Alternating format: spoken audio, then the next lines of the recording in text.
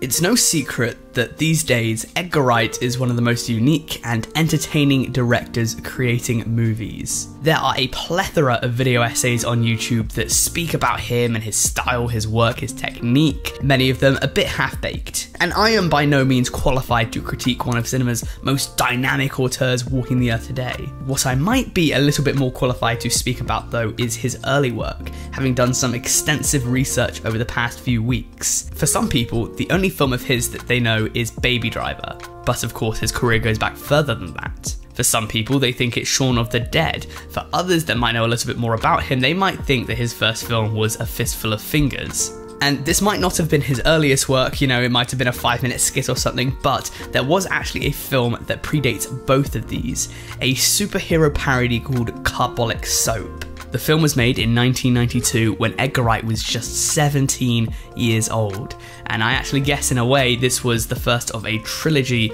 of hour-long films that he made between the ages of 17 and 20, with one of the two being a cop film called Dead Right, which would go on to inspire Hot Fuzz in major ways, and the other one being the aforementioned western A Fistful of Fingers, both of which you can find online. I would actually recommend doing this if you're a fan of Edgar Wright, because it proves that even from an early age he had sown the seeds of technique and skill and artistry that he would later become world famous for. What you can't go and watch on YouTube though is Carbolic Soap. You can't watch it online either. You can't watch it full stop, because this movie is lost. And if you've been subscribed to me for a while, you know what that means. After a full year since last making one, it's time for another installment of Tales from Lost Media. Yeah, that's the jingle. It's pretty shit. Let's talk about Edgar Wright's lost film, shall we? So right off the bat, if we're talking about lost media, we're given so much less to work here than anything I've covered previously in a Tales of Lost Media video. There is so much more that we don't know than what we do. So let's ask first of all, what do we know? Well, as I said, it was 1992, Edgar Wright was 17, and this was one of his first films. I believe this was his first full-length film, if you want to call it that. It was 60 minutes, and it had a cast of at least 7 people. Those being Martin Curtis, John Knowles, Lucy Tilbury, Dominic McKenzie, Melissa Burden, Amy Bowles, and Graham Lowe, who actually might be best known for going on to play the human statue in Hot Fuzz. The two go way back. I did some research into these actors to try and find out some information, maybe find them on social media and hit them up with a message, and my search was fruitless. These people are ghosts online.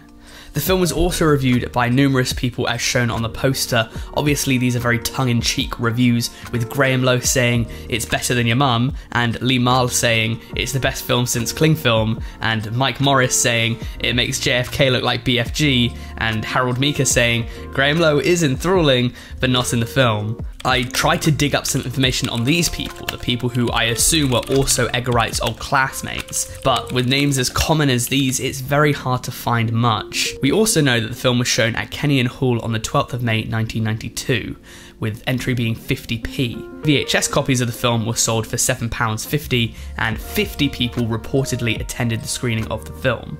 Now, I couldn't find Kenyon Hall on Google Maps, but it is public knowledge that Edgar Wright went to the Blue School in Wells, England, and the Blue School happens to be on Kenyon Road, so I assume that he presented the film at school in the hall. So what else do we know about this lost film? Well, we know a few things about the production based on interviews given with the cast and crew. For example, Edgar Wright once said, "I did a superhero spoof when I was about 17 called Carbolic Soap. I remember on the end credits I used something from the score to Dario Argento's Phenomena because it had a particularly epic cue. I think that it was by Goblin or at least one of those members, such as Claudio Simonetti. I definitely remember those things fondly."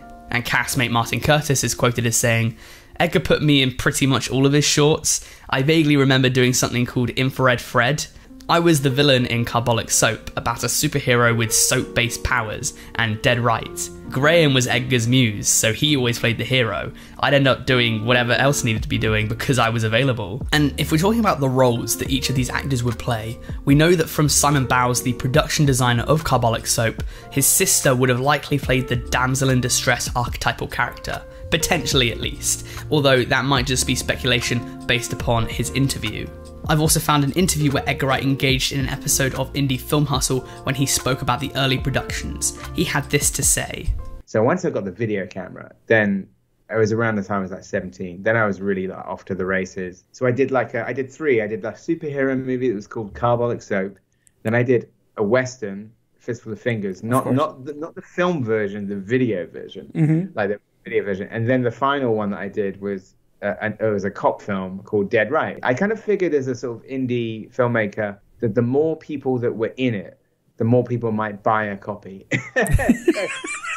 So I would say like Dead Right, and I was only 18. I think I sold like kind of 200 copies of it at like £10 each or something like that. There you go. At this point though, we're kind of running out of leads, so I think it's only fair to speculate. Going a bit looser now, Edgar Wright back in 2005 participated in an interview with Guerrilla Filmmakers Handbook where he referenced Carbolic Soap unspecifically, stating that the trilogy of films that he made between 17 and 20 got larger and larger in scale and size, and since Carbolic Soap was the first of these, I would assume that the actors on the film poster may have been the only ones to feature in the film.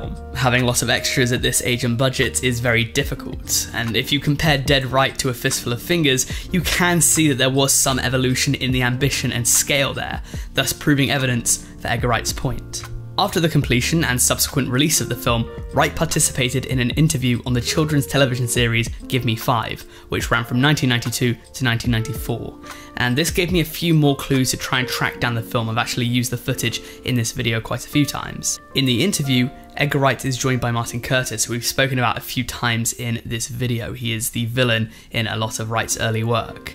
And he is interviewed by Jenny Powell as they showcase a short film that Wright produced called Help. At the very end of the interview, Wright speaks about his other films, one of them being Carbolic Soap, and one of them being Rolf Harris Saves the World. Yeah, that one didn't age so well. Edgar Wright's since come out and noted that the only reason that he made this film at the time was that one of his mates could do a really good Rolf Harris impression. And, you know, no one knew what he did at the time, but these days it's quite hush-hush. But regardless, he was selling that one for £5 and Carbolic Soap for £7.50, so you might want to assume that Carbolic Soap might have been of a higher quality because he was selling it for a higher price. It's interesting to me to see what a young Edgar Wright could not only make, but how naturally he grasped filmmaking. Just hearing a younger him talk about the art makes it clear that it was something he was born to do. What I thought was more interesting though was actually down in the comments. Something caught my eye, and it was a message left by a commenter with an Arabic name. I have no clue how to begin to try and pronounce that, but he said that Martin's now a teacher in Saudi Arabia who had taught him English at the Saudi Aramco Oil Company, or at least so he was 5 years ago. I tried to get into contact with the person who left this comment, but to no avail. If this lost film is to be found, maybe this could be an important lead. But even so, right now, we don't have it. So where does that leave us? Well, to be honest, I think we've run out of road.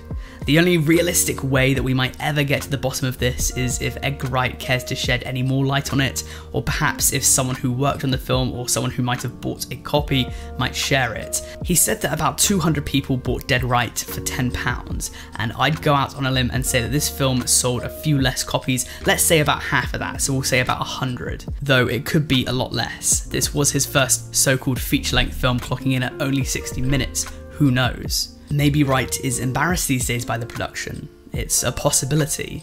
But also at this point the man has obviously gone on to create much better and more relevant work. An alternative is that simply he doesn't have it. Maybe no one does. My parents have very little footage of me when I was a baby. Those VHS tapes are long gone. And that was only 20 years ago, let alone 30. I wish I had more of a ray of sunlight to cast upon you, but the fact of the matter is, there is a real possibility that this film might be lost forever. Which is indeed a massive shame, because Edgar Wright has not only become one of the UK's, but more generally, one of the world's most cinematically significant directors of the past 20 or so years in my opinion. For now though, we haven't got much more to work on, and so this has been another episode of Tales from Lost Media, or whatever. Thank you for watching.